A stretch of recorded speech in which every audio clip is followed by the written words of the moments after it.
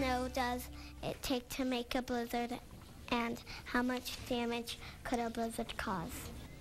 Oh, great question from Pioneer Elementary. We're talking again about winter storms, and it just happens to be Winter Weather Awareness Week. And so this says winter weather trivia, but it's not really trivia. I'm going to talk about watches and warnings and build up to what a blizzard actually is. So let's begin with what the Weather Service will issue this winter. Remember, the Weather Service is the organization that issues all watches and warnings. No local meteorologists do that, just the National Weather Service. So they issue a winter storm outlook. Might be the first thing looking at way in advance, maybe 3 to 7 days. Hazardous winter weather is expected. So kind of getting you ready to stay tuned and watch Fox 9 now for updates. We keep you posted as those storms approach. If a storm is getting to within 12 to 24 hours away, a significant threat is still there for winter weather. A winter storm watch is then issued for a wide region, West Central Mountains, maybe even the Treasure Valley.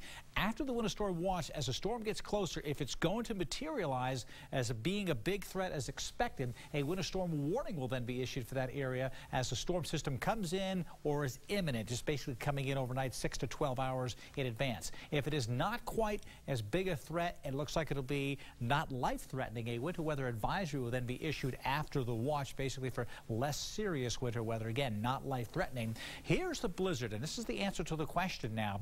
It takes a big storm system to cause a blizzard. You need wind. That's one of the keys, and a lot of cold. Temperatures are really supposed to be less than 20 degrees, but in the Intermountain West, the two main criteria is this: sustained winds of 35 miles per hour or frequent wind gusts of at least 35 or more. Plus, you have to have considerable falling snow or blowing snow, which reduces visibility down to a quarter mile. If there's no blowing snow on the ground, to get a quarter mile visibility, that is heavy snow falling, or you can also get the wind blowing, of course, as you see here, and that will reduce that visibility, and that causes a blizzard warning. Sometimes there are ground blizzards. We do get these in the Central Mountains in a rare occurrence. We could get it in the Treasure Valley, but we'll watch for blizzard warnings as we move on. And great question again from Pioneer Elementary School. We'll be answering more throughout the week.